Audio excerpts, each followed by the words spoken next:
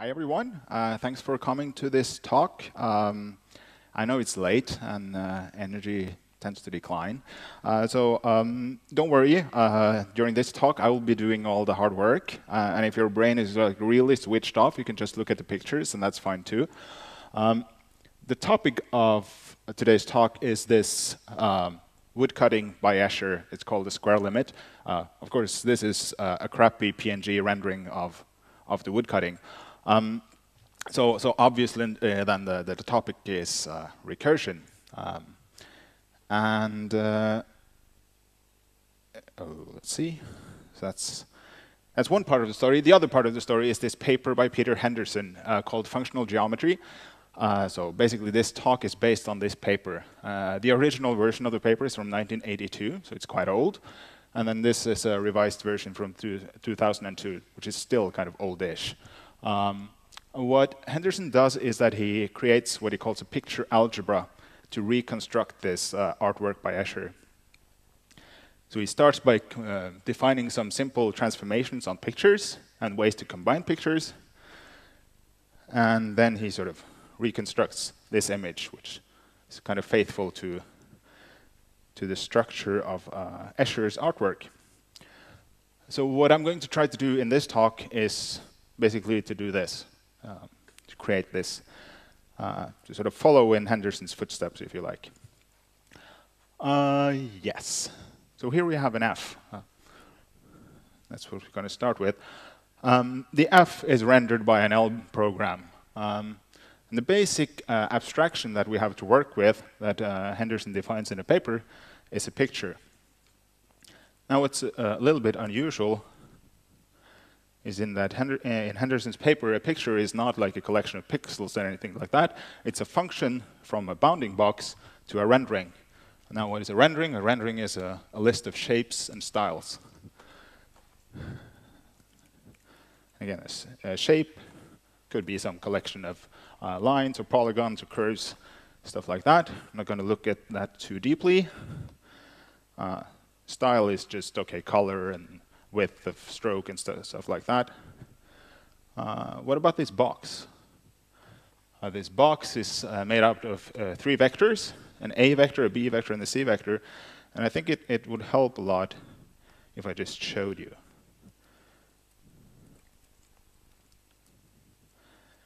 So this F that we were looking at was not really a picture. It was a rendering of a picture inside a box, specifically this box, right? So this is my A vector, my B vector, and my C vector.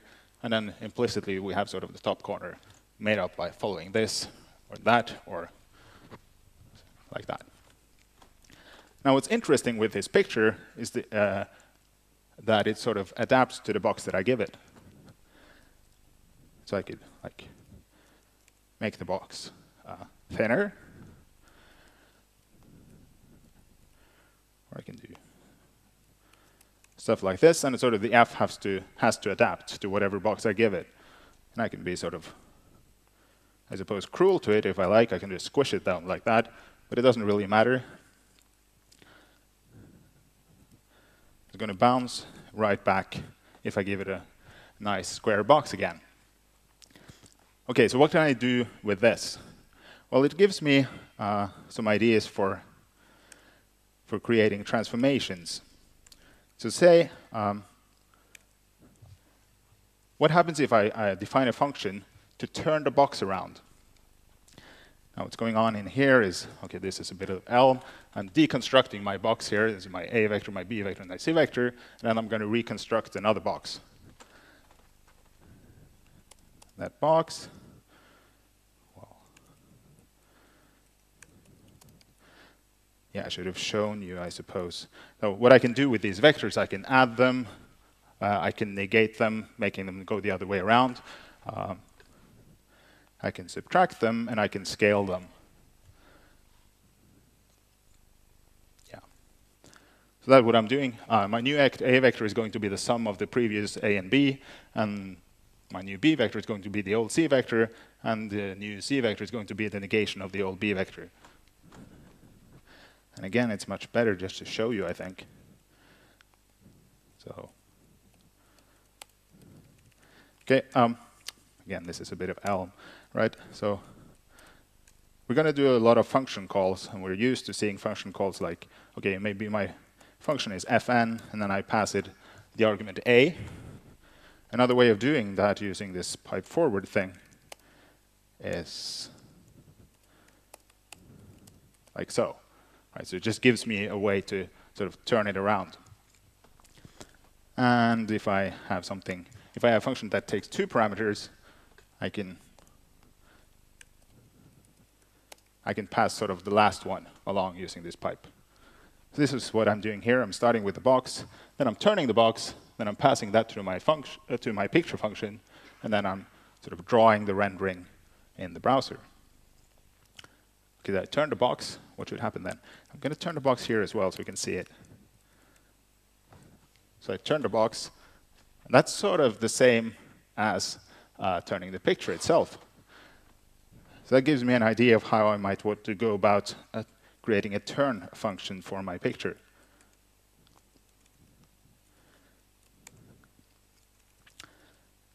So to turn a picture, it's going to have to return a picture, which is going to be a function from a box to a rendering.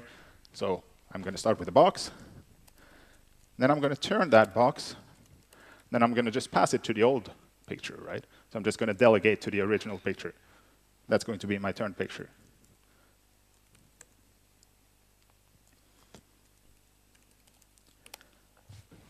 So I'm going to pass my box now to the turned picture. So this is the box that I'm going to pass to it. And now I have sort of passed this box to a turned picture. And there's really no way of knowing if this was sort of an original primitive picture or one that has been turned from some other picture.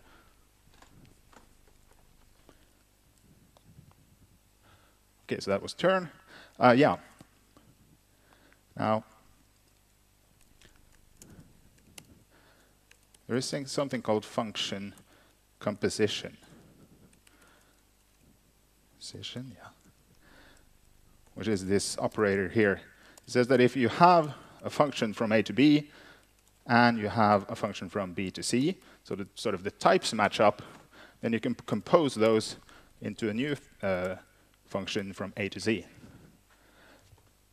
And we have that because we have a turn box function, which is a function from a box to a box. And we have a picture, which is a function from a box to a rendering. So I can compose those like so. That's going to give me what? It's going to give me a function from a box to a rendering. And a function from a box to a rendering is a picture. So instead of writing this, I could just write this. So I compose my turn box function with the picture itself, which is kind of weird, but I can do that because my picture is a function. Yes. A kind of cool thing is that, okay, turn is a function from a picture to a picture. I can compose that with itself to turn it twice. And just to show what's going on, I can do the same thing with the turn box function because that's from a box to a box. Like so. I can keep going like that. In fact, I'm going to do that quite a bit in this talk. So I'm going to create a helper function called times. Now what times is going to do is take a number and a function and compose it with itself a number of times.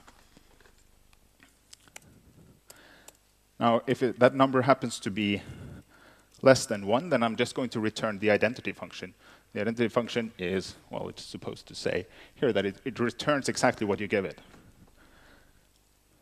But if it's not, then I'm going to compose with calling myself recursively until I reach this identity thing. So you can see how that works. So you can say times 3 turn, and I can say times 3 turn box. And now I turn it 3 times. And I can keep going. It gets less interesting when I come to 4 times because then I'm all the way around, which is kind of the similar to doing it 0 times, which is OK. I didn't turn it. Yes. OK, so that was the first transformation. Let's sort of get on with some more picture transformations. The next one I want to do is, let's see. Yes, I want to have a transformation that turns a picture like this. So sort of flips it. And I'm going to use the same trick again.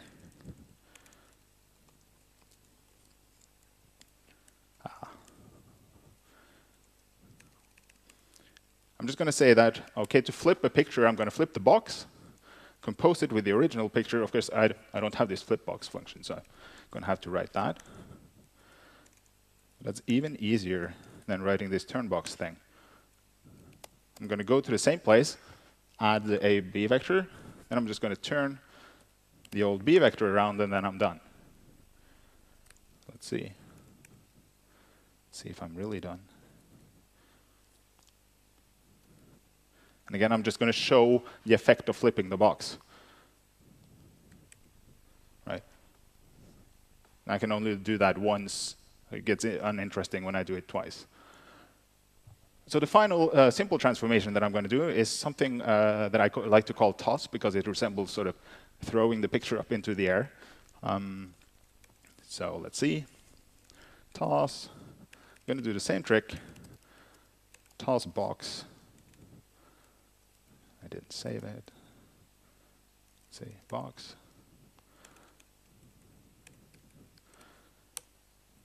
And this is a bit more work here. So what's going on, I'm going to start at the original A, and then I'm going to add half of the B vector to half of the C vector. That's going to be my new A. This thing here is going to be in my new B.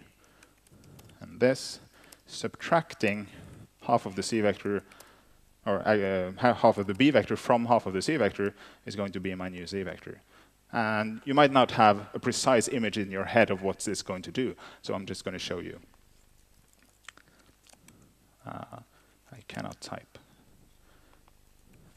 So toss. Now to see it, I'm going to render both the box, the original box, and the tossed box at the same time. So you can see what's sort of going on. So I threw it up here, and then it's also shrinking by a factor of the square root of 2. So if I do it multiple times, like so,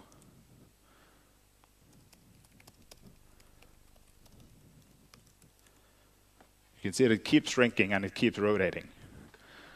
And I think that's so much fun to do that I created something called, oh, that's the wrong one. Didn't want that. I want this one. I have a helper function called gather boxes. So I'm going to have a number n. So I'm going to toss it n times. And I'm going to, instead of doing this, I'm just going to use this gather boxes. That's going to do that work for me. So whatever intermediate boxes I get by tossing it a number of times, I'm going to have that rendered. So if I do it like 6 times, it's going to rotate nicely like so. OK, that was the last sort of primitive transformation of pictures. Now let's try to sort of build larger pictures out of smaller pictures.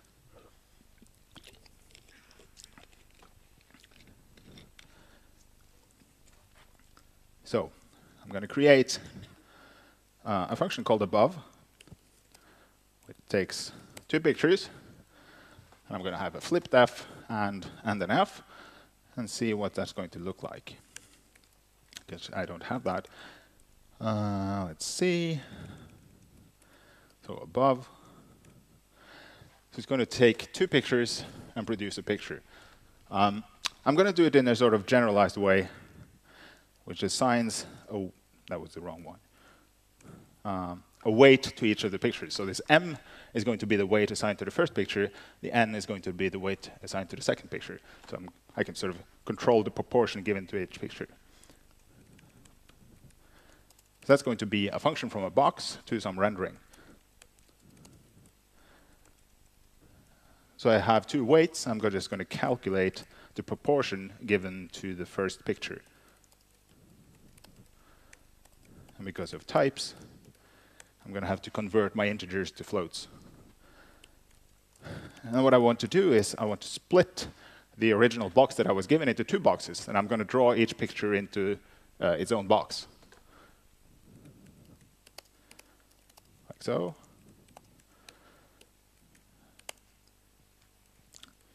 And what's going on here? Well, what I want to do is when I'm given a box in this picture here, I want to render my first picture in the top box and my second picture in the second box. And since these are just lists, I can concatenate those lists for my final rendering. Of course, I don't have split vertically. See? Split vertically. OK, so I want, what should I do with these boxes? Well, the bottom box is kind of easy. I just have to scale that down a little bit.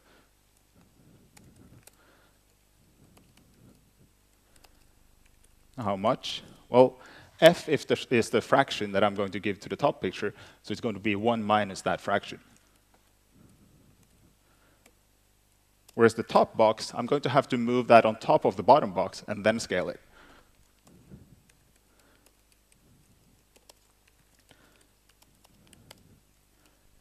And it's not going to say mover.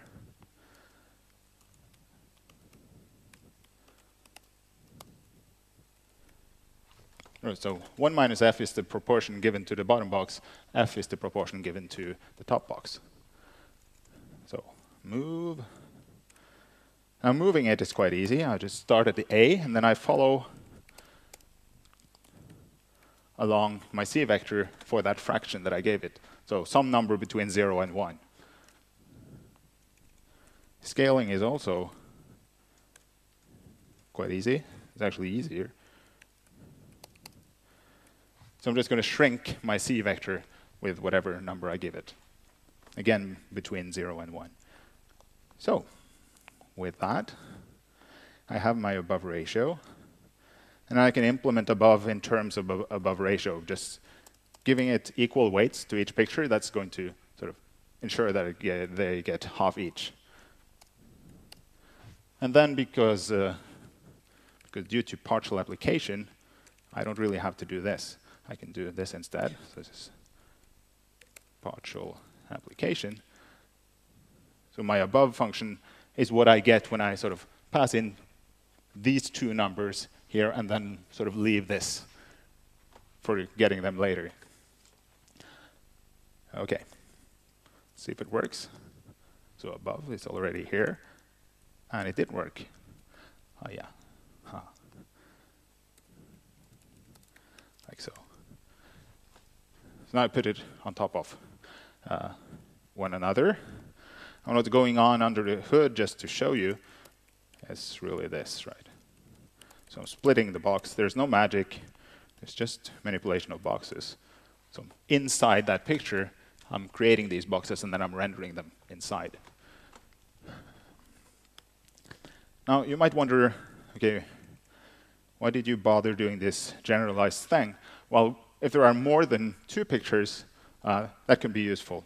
So I'm going to create a function called column that takes a list of pictures and then sort of evenly spaces them out. So I have my list. Then I'm going to do a pattern match on that list. And if it's empty, there are no pictures, then I'm just going to return a blank picture. And I don't think I showed you, but a blank picture is the picture that takes a box and does nothing, or gives you an empty rendering. Yes. If I do have 1 picture, well, it's just going to be that one thing. So the final and sort of only interesting case is if I have more than 1. And I'm going to do above ratio.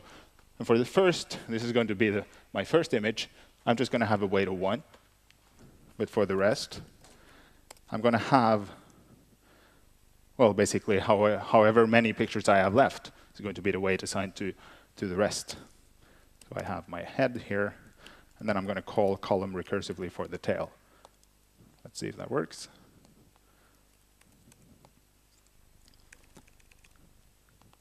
So column now.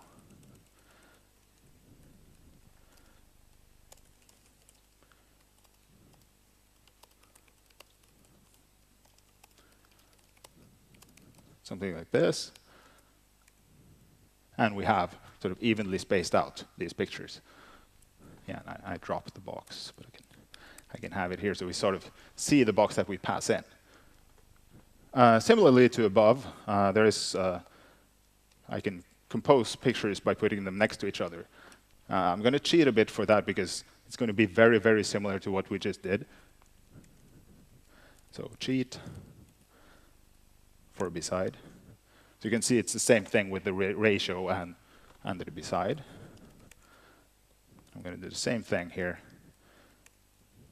Cheat with the implementation of doing this splits the other way. Okay, let's see. Beside. I'm going to introduce. We've been looking at so many F's, so I want a new figure. I have a stick man called George. Let's see. I can flip George and combine him with himself. What's going to happen then is that he's going to high five himself. And it's kind of cool. What I like about this paper and these combinators is that they compose very nicely, right? So if I create something like a twin function that takes a picture and does exactly what we just saw. So flip the picture and then the picture. I can do, well, what I had was that I have a twin of George. But I can do that multiple times, right? I can keep going as long as I like and have sort of more copies of the same thing, which is kind of cool. So now I can put things on top of each other, next to each other. What I'd like to do now is create a 2x2 grid called a quartet. I'm going to do that with George as well, like so. And what's nice now is that, okay, there was a bit of work with these boxes and splitting and all that stuff. Now that I have these, implementing quartet is kind of trivial. What is a quartet? I have 4 pictures, sort of the northwest and northeast and southwest and southeast. And implementing that is, well, it's a one-liner, right? I sort of squish these together, and put them on top of each other, and I have a quartet. Let's see. Yeah, like so. Of course, this is a bit ugly. So let's do some transformations on George. Let's see, flip, turn him twice.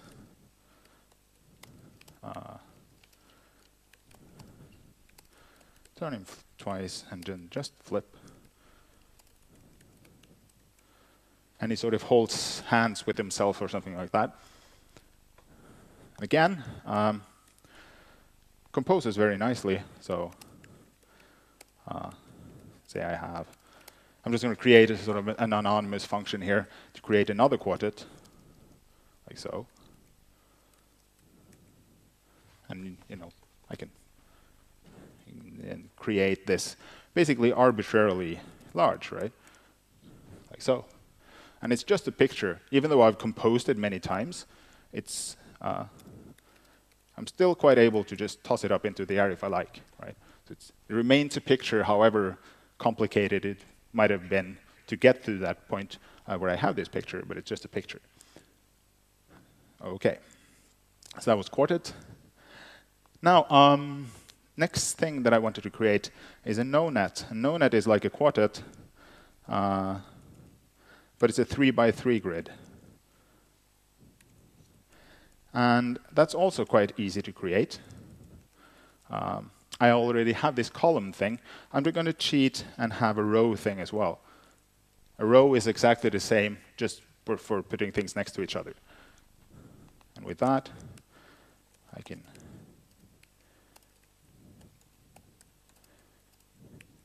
create a row.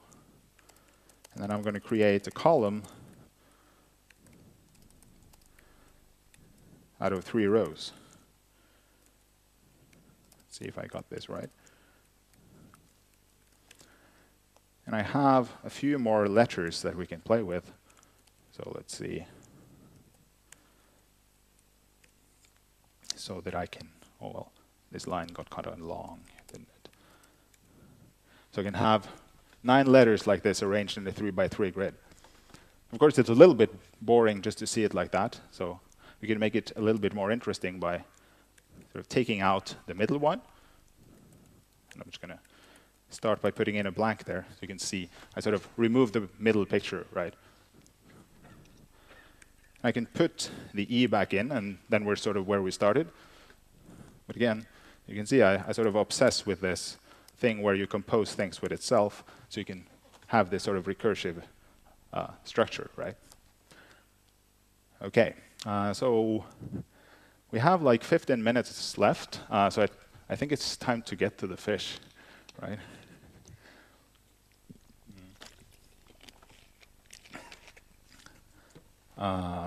Let's see the fish. So I have a fish,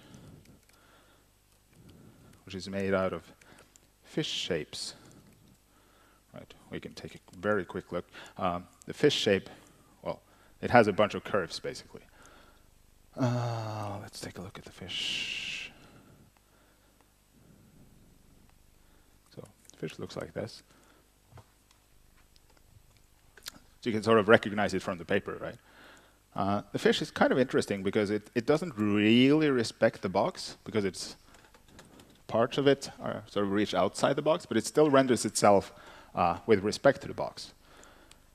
And I'm going to create perhaps a sort of strange combinator called over, which is like a degenerate above.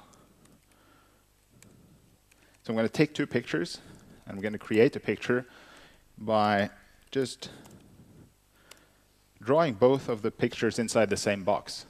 That's a recipe for chaos, right? You could get, well, let's see what happens if I do fish and F. Well, it's ugly, right? It's just on top of each other. Yeah. So you'd need an interesting shape for that to, well, let's see. Yeah, I can't do fish twice, can I? I can do turn twice. Right. This fish fits nicely with itself like that, right? And with that, I can start to make the tiles that I need to create the square limit. The first tile is called a T tile in Henderson paper. I never figured out why, but that's what it's called. So that's what I'm going to call it as well, T tile. And the T tile, well, I'm just going to assume that I have a fish now. I mean, I can pass any picture in there, but it's going to be ugly unless it's that fish. So let's just call it a fish. And from that fish, I'm going to derive what I call the northern fish by tossing and flipping the original fish. And then I'm going to draw that on top of the original fish. And I'm not quite done, but I just want to do it stepwise so you can see what's going on. Yes, that's the T tile. So that's sort of the northern fish, right? And I can drop this box now. It doesn't really do us any good. I need also, there is room for one more fish. So I'm going to take the northern fish, and turn it 3 times over. And then I'm going to draw that on top of whatever else I got. So I have, this is now the T tile, right? So that's one of the basic building blocks that I got. I think we have time, so I'm going to just play a little bit with it. So let's see, cycle P. Cycle is going to be a quartet. Let's see if this is correct. I think so. So I'm going to create one of these 2x2 grids. We're just doing various kinds of rotations from 0 to 3. let's try to see if that looks nice or not. Looks kind of nice, right? And again, right, I can do this multiple times, and it's, well, it's an interesting shape. So that's one of the tiles I need. The other tile is called the U tile. And again, I don't know why. There we go. The U tile. The U tile is quite similar. It's almost identical, actually, to the T tile. So I'm just going to steal my implementation here. So I'm going to start with the same northern fish, but I'm going to have some more. I'm going to have a western and a southern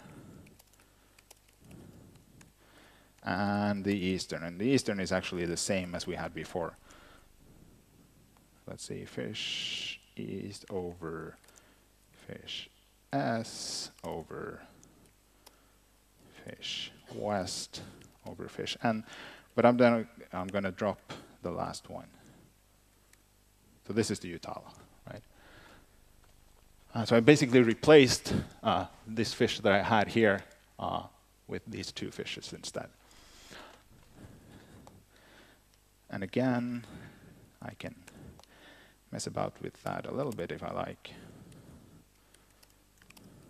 It's that trick with the anonymous function to create a quartet again. And it sort of still fits nicely with itself, and you can go on composing into a nice shape. So yeah, with that, we're ready to do the recursion. So the final square limit is going to be one of these no-nets. It's going to be composed by a middle piece, and then it's going to be 4 rotations of a side piece and 4 rotations of a corner piece.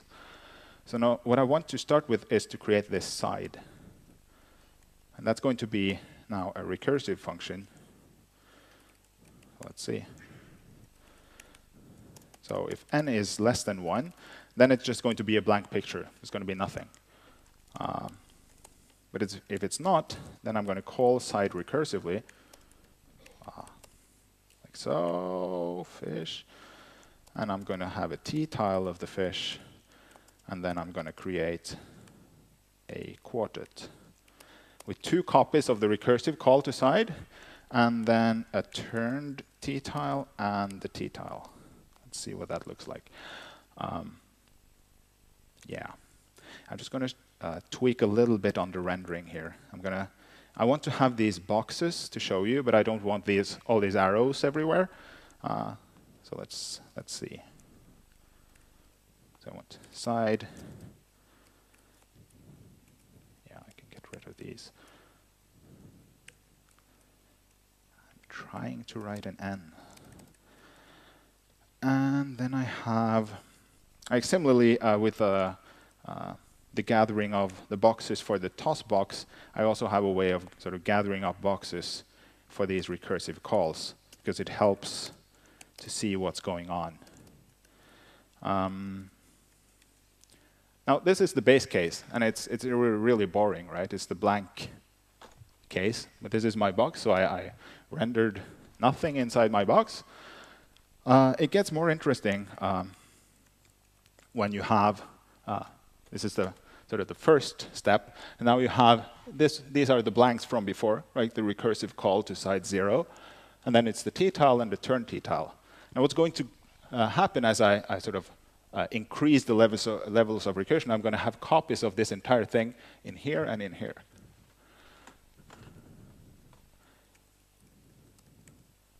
Like so. And I can sort of keep going as long as I like, and sort of approaching then to this limit up here. So that's the side. And then the corner is kind of similar. We have 5 minutes. Let's see. Corner. Corner is sort of similar, but it has 2 recursive cases. It has a recursive case for the corner itself, and then it also uses the side. And then finally, I create a quartet out of that.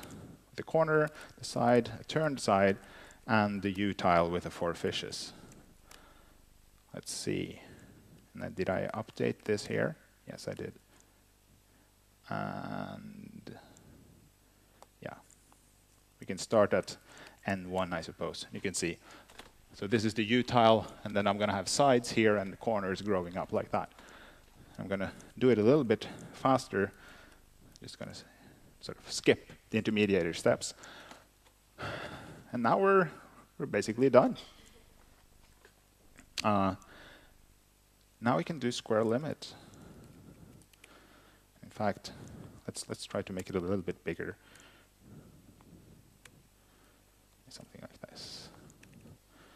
So square limit. Square limit is kind of boring to write, so I'm just going to cheat for that. It's not because it's difficult, because it's not. It's just the U tile, which is going to be my centerpiece. 4 rotations of the corner, 4 rotations of the side, and then a no-net, and that's it. Let's see. Yeah, I don't want that. And there we have it. Yes.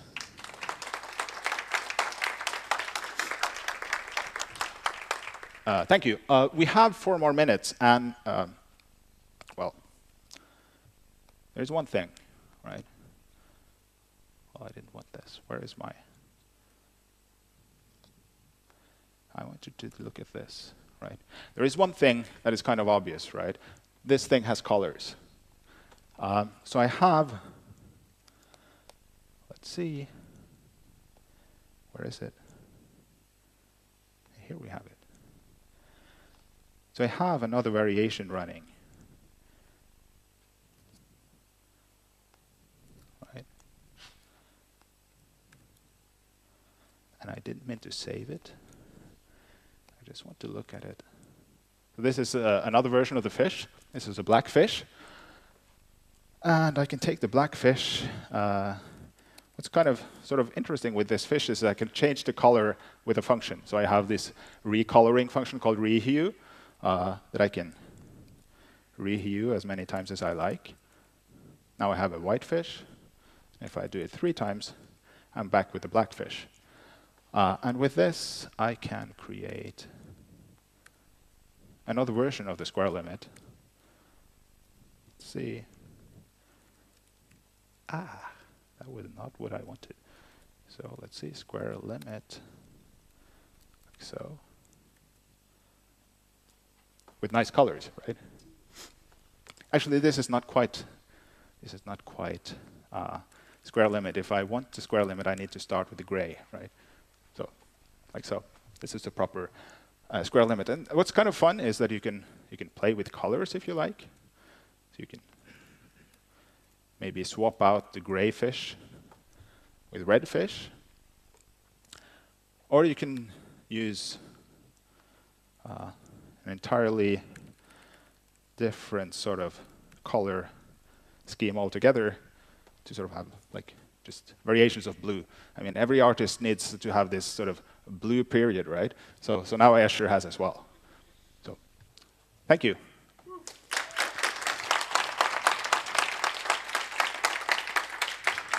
One more thing. If you're interested, I'm sorry, sort of get carried away.